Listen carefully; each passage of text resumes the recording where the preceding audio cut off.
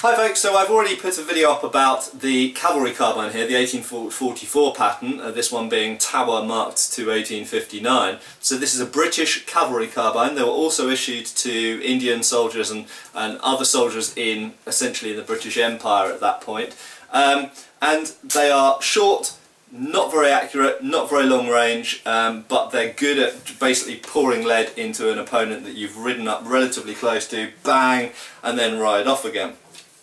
However, short guns like this were used occasionally by people on foot, and I'm really just going to use this. This is a cavalry carbine, but I'm going to use this for demonstration purposes.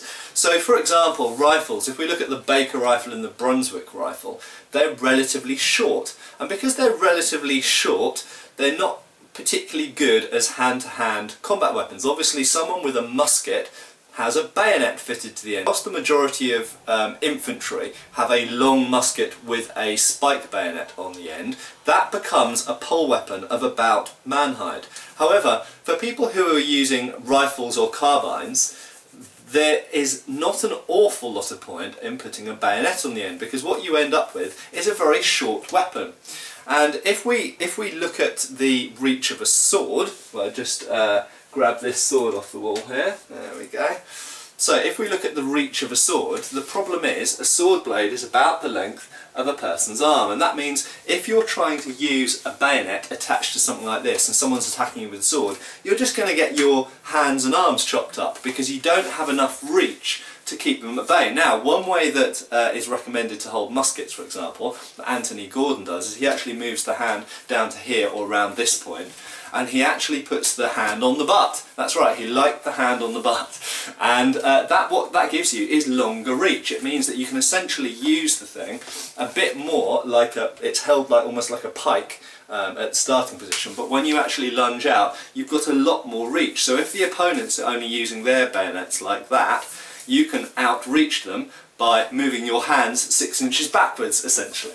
Okay, which is it can be a useful thing. What you lose in doing that is that you lose fine control. You can thrust and you can slip, but you can't control the thing anywhere near as well as if you did this. Okay, so actually in later bayonet sources it becomes more popular to hold it in this conventional way here. Very occasionally they move the backhand a bit further down and they move the hands a bit back, but they essentially keep the hands closer up to the firing position.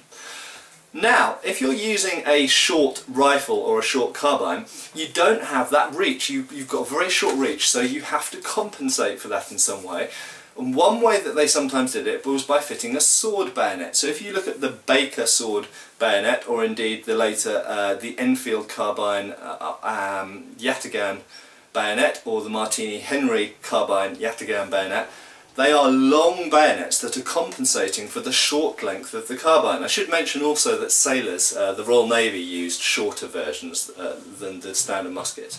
So people who were issued with shorter firearms were very often issued with longer bayonets to compensate for it. Sailors, sergeants sometimes carried shorter versions, and of course riflemen. The rifles were often shorter than muskets of the same period. Certainly in the Napoleonic era that's true.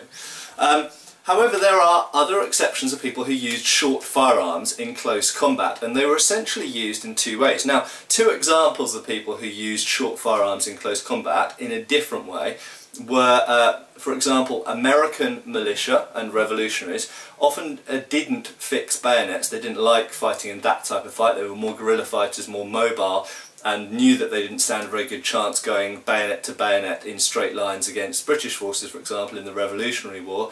And that wasn't always true. They did sometimes fight like that, but the guerrilla forces didn't obviously want to get into that type of fighting. So what they tended to do with their shotguns or short rifles, Hawken type rifles and things like this, which you couldn't fit a bayonet to anyway because they didn't have a bayonet lug on them, is they actually used them in the left hand. And another group of people who did this were the Gurkhas. Now Gurkhas famously use a Kukri. Okay, a Kukri is one of these lovely things, one of my favourite type of knives. Now the Gurkhas famously, they did use bayonets fixed to their muskets or rifles, but they did also famously use these two things together. And they used them, interestingly, in it pretty much exactly the same way as is shown in American militia manuals of the early 19th century. And that is, your short firearm, even if it's a full-length musket actually, you hold in your left hand, and it's a shield, okay? It's essentially a parrying stick, and it's a very effective one because it's got a lot of weight to it. So if someone swings a sword at you, you can put the thing, so long as you don't put your hand in the way, you can put the barrel or the butt in the way to block, while you attack with your Bowie knife in the case of the American militia manual, or Kukri in the case of the Gurkhas. So you've essentially got you've got a shield, a parrying stick in one hand, and a knife or dagger in the other hand. Okay, brilliant combination. And the other thing to mention about it is it works pretty well against bayonets or spears. Remember that bayonets and spears tend to be linear in their attacks. Yes, they can, if we pretend I've got a bayonet in here, you can thrust from above or below, you can sort of thrust from this side, but usually thrusts are either given up the middle, from low and upwards, or from high and downwards, like this, okay? But the attacks are fairly linear, as you can see in the camera, it's coming straight towards you. Now, if you're dealing with fairly linear attacks, whether they come high or low, a stick is quite a good thing to have, and this goes all the way back to medieval treatises. If we look at Fiore de Liberi in 1410, he uses a stick to defend against a spear thrust and then attack with a dagger. It's the same thing. Across several centuries we've got essentially the same technique. So if you've got kukri and parrying stick, in this case your firearm which you've discharged at the enemy and it's now unloaded, you don't have time to reload, you've now coming up against someone with a bayonet, all you essentially need to do is get the parrying stick to one side and judge the timing and distance correct, and as they thrust, you push the thrust off to one side, so as they thrust in, boop, you push the point off to the side, charge in and attack either their arms or their head or whatever with your knife or your kukri. And it can go the other direction. You can of course start with it this side if the thrust comes in here now. You push the point offline as you close in here and attack. And for any of you who've watched our videos about sword and shield or spear and shield, you'll see that these techniques are essentially the same. It's the same principle whether you're using a shield and closing this line and opening this up and attacking into it, or closing this line and opening this line and attacking it. You can do it to either side.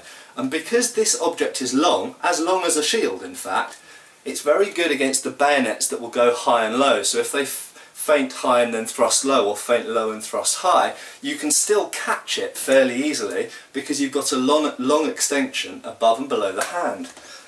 The final thing to say about this combination is it was done historically, it was done over a wide period of time, and the techniques are basic, easy to learn, and are effective against both bayonets and spears. And what I would say is that in actual fact in modern warfare, hand-to-hand combat doesn't happen very often, but many of the modern firearms that are used certainly by Western forces, if we look at the M4 carbine, if we look at the British SA-80, even the Stur AUG, things like this, they are relatively short firearms and they can have bayonets fitted on them, at least the British one can. But when you fitted the bayonet on an SA-80, because it's a bullpup arrangement and you've got the magazine behind your trigger hand, you don't have very much extension in front of you here, and your bayonet is very close to you. This means that someone attacking you with a knife can quite easily both tackle or come in contact with this at the same time as stabbing you because of the reach of their arm. The reach of their arm is as long as your extension. And so I think it's wrong to put a short bayonet on a short firearm. If you're dealing with a short firearm, you should separate the knife or bayonet from the carbine, and you should use the carbine in the left hand to aid defence, and then you've got your bayonet or knife in the other hand for offence. So I think that if we were looking at modern use of the hand weapons that are issued to modern Western militaries, we should be looking at what the Gurkhas and what the American militias used to do in the 19th century. We shouldn't be thinking about traditional bayonet fighting. Cheers guys! Click subscribe now and also follow us on Facebook.